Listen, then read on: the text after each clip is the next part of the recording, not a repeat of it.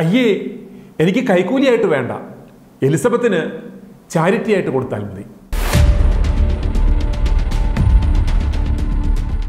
ആദർശത്തിന് പ്യൂരിറ്റിയിൽ 916 ഹാൾമാർക്കുള്ള Saint Antony എന്തുകൊണ്ടാണ് ഭാര്യയും മൂത്ത മകനും തൻ്റെ ആദർശത്തിൽ ചെമ്പ് ചേർക്കുന്നത് അറിയുന്നില്ലെന്ന് ഭാവിച്ചത്. തൻ്റെ ഭാര്യ da Vinci, Rembrandt, Picasso, Michelangelo, MF Hussain തുടങ്ങിയ വിഖ്യാത ചിത്രകാരന്മാർ വരയ്ക്കുന്ന ചിത്രങ്ങളെക്കാൾ മൂല്യമുള്ള ചിത്രങ്ങൾ വരയ്ക്കുന്ന ഒരു പ്രതിഭയായി മാറിയത് എന്തുകൊണ്ട് അദ്ദേഹം അറിഞ്ഞില്ല.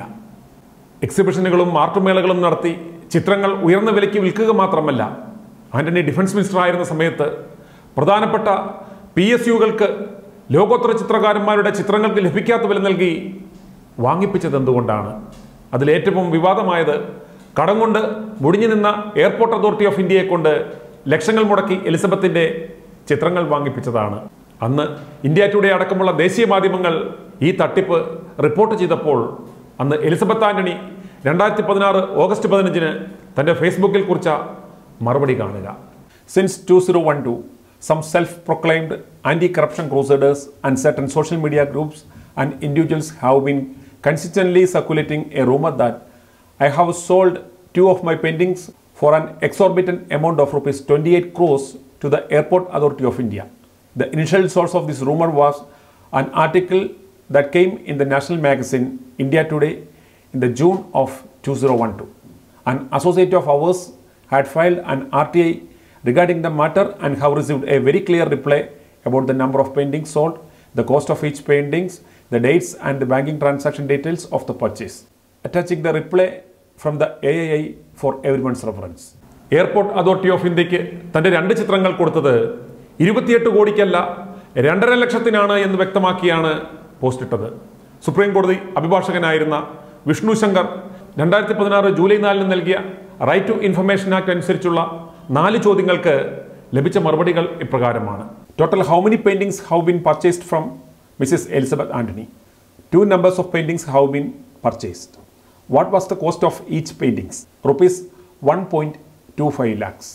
Whether the paintings were brought on auction sale or by way of any quotation submitted by anyone.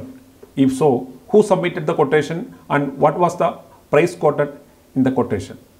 In connection with the new international terminal buildings, commissioning 2 paintings were purchased from Messrs. Navuthan Charitable Foundation, New Delhi, as per powers delegated under AII.para 8.184 display at arrival and departure lounges based on the recommendation of the duly constituted committee. What was the total price given for all or any paintings purchased from Mrs. Elizabeth Antony? Rupees 2.50 lakhs. What was the mode of payment made for the purchase of the said paintings and the details of the payment mode? The payment was made through check white number 007588 dated 27th May 2011. അതുപോലെ ഇവർ നടത്തിയ പല എക്സിബിഷനുകളും അന്ന് വിവാദമായിരുന്നു. 2011 December 2 മുതൽ 5 വരെ നടത്തിയ art എക്സിബിഷനിലും കോടികളുടെ പെയിന്റിംഗ് കച്ചവടം നടന്നു എന്ന് വിവാദമുണ്ടായപ്പോൾ അന്ന് വെറും 16 ലക്ഷം മാത്രമേ കച്ചവടം നടന്നുള്ളൂ എന്ന് കാണിച്ച് എലിസബത്ത് ഇട്ട ഒരു ഫേസ്ബുക്ക് പോസ്റ്റാണ് ഈ കാണുന്നത്. I am posting this message after seeing some rumors circulating in the internet about an art exhibition held on December 2nd to 5th, 2011. The painting exhibition in question was held at India Habitat Center and had a total of 24 art exhibits.